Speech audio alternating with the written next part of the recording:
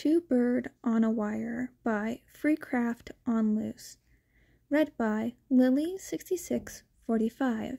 This fic includes My Hero Academia level violence. That is your warning. Chapter 5. Spilt Secrets. It has been 3 days since Yamada Hazashi took Hitoshi in. Hitoshi tried his best to live his life, free from any burden and guilt no one placed upon him. But Hitoshi can hardly sleep at night. The image of Zu and Kei being hurt because of him always haunts his nightmares. The thought of Izuku and Keigo sacrificing their lives so Hitoshi could live makes him want to cry and drown in his own tears. Running through the back door in the hope of catching Uncle Zawa before he goes, Hitoshi comes barreling at him. "Hitoshi." Uncle Zawa's voice was always gentle, albeit a little gruff. Hitoshi just hugged him tighter. Did you have a nightmare?" "I can't take it anymore. I don't care if I become his slave. I don't care anymore. I'll tell you everything." Hitoshi screams at Uncle Zawa's back shirt. Uncle Zawa then gently pried Hitoshi's hands off of him before turning around. "Okay, I'll get Zashi, and we go to the police station, okay?" Hitoshi nodded to that. Shota managed to stay standing as Hitoshi comes barreling at him. Shota thought he was having a nightmare, but then he started ranting about being a slave, and Shota knew that Hitoshi wanted to do. Shota didn't like the idea of Hitoshi being a slave to a man who was obviously a jerk at the best and rotten isn't even the worst.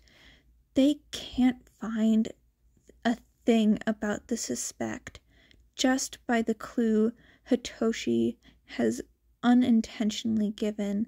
Just like their search for Emerald and Ruby, the thought of them being an orphan comes across Shota. It's normal for a kid to be fully registered once they have manifested their quirk, but orphans don't have that luxury and have to wait until they get fostered or adopted to be registered, and sometimes until they are old enough to register themselves. They arrived at the police station and once again made a beeline to Sukachi's office. This time, however, Hitoshi is taking the lead, leaving Hazashi and Shota a few steps behind. Without any hesitation, Hitoshi opened the door and walked in, posturing himself right in front of Sukachi. "Ah, Shinso, what brings you here?" Sukachi asked. "Yamada has been taking good care of you, right?" Sukachi added with a raised eyebrow and a smirk.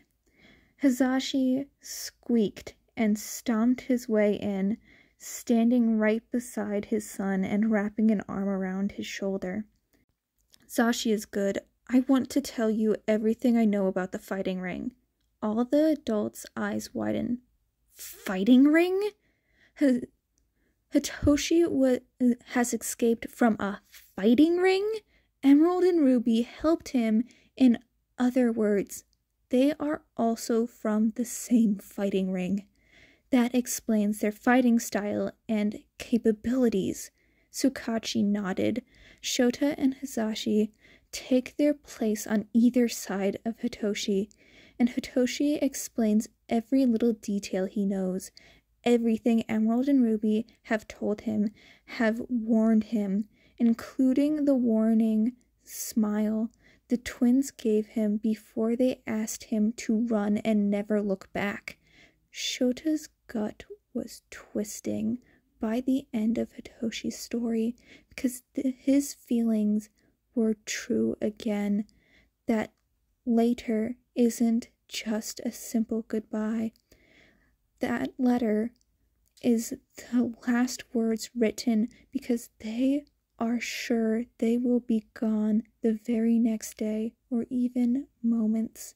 Emerald and Ruby know the consequences of their actions, yet they still do it. Shota can't lose that potential. Shota can't lose them.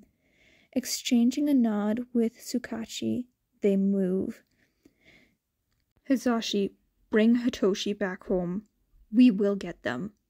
Shota got a nod from Hisashi, and he ran out the room with Tsukachi, calling all the underground heroes who happen to be in the area. They begin their raid. They come in just in time before a guy with rhino mutations can give a finishing blow to Ruby, who is already on the floor, broken, feathers scattered around the area. Shota makes a quick work apprehending the guy while the others take care of the audience. Shota comes closer to Ruby and checks on him. This is the closest they have ever been, and Shota hates the circumstances that make it possible. He's still breathing and quite stable, and Shota can see the open wounds on Ruby's very slowly closing up. Eraser head? Ruby was barely conscious. I'm here, Ruby. You'll be fine. Stay with me. He is in the back. Ruby tilts his head towards one of the doors before passing out. Ruby, shit! Ruby, answer me. Eraser, sir. Go get Emerald and anyone else who might be in the back. And Midnight and Rocklock, go with him. I'll take care of what's left here. Shota nodded before starting running. Tsukachi may be a detective, but he is a capable fighter. Years of sparring together with Shota helps him. Police officers also have to fight after all. Running through rows and rows of empty cells like rooms, Shota feels his blood run cold. There are some bits and pieces of character in a few of the rooms, but the owner of the said character is nowhere to maintain it. There is only one room that looks alive. Shota is sure that it is Emerald and Ruby's.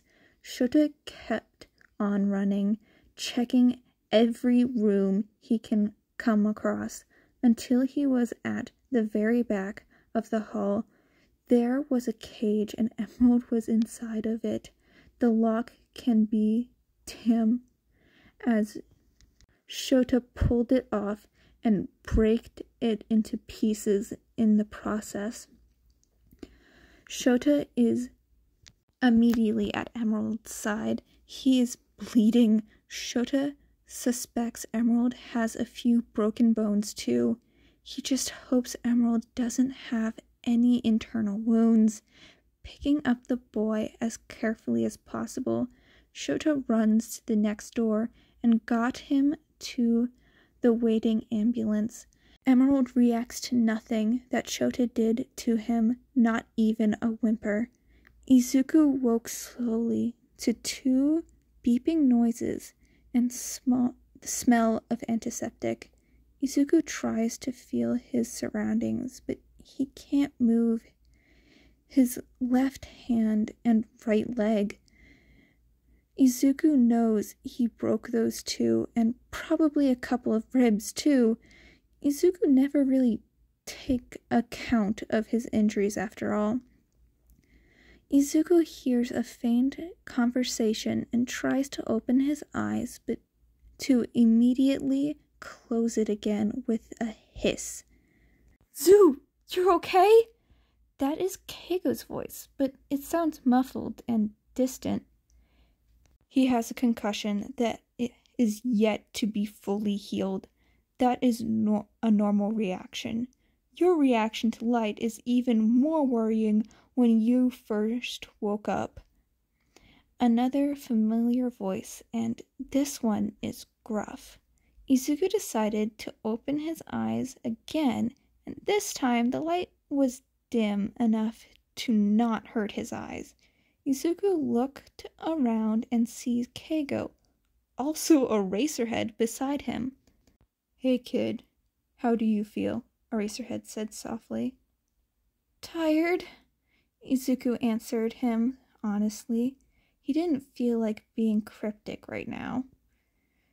"That's understandable," Eraserhead said with a nod.